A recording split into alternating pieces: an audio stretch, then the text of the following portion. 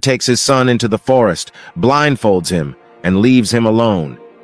He is required to sit on a stump the whole night and not remove the blindfold until the rays of the morning sun shine through it.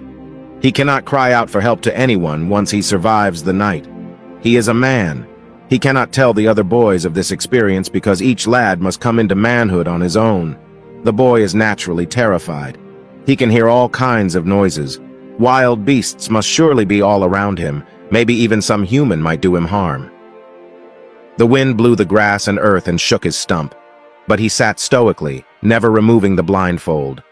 It would be the only way he could become a man. Finally, after a horrific night, the sun appeared and he removed his blindfold. It was then that he discovered his father sitting on the stump next to him. He had been at watch the entire night, protecting his son from harm. We too are never alone, even when we don't know it. God is watching over us, sitting on the stump beside us. When trouble comes, all we have to do is reach out to him. Moral of the story: just because you can't see God doesn't mean he is not there.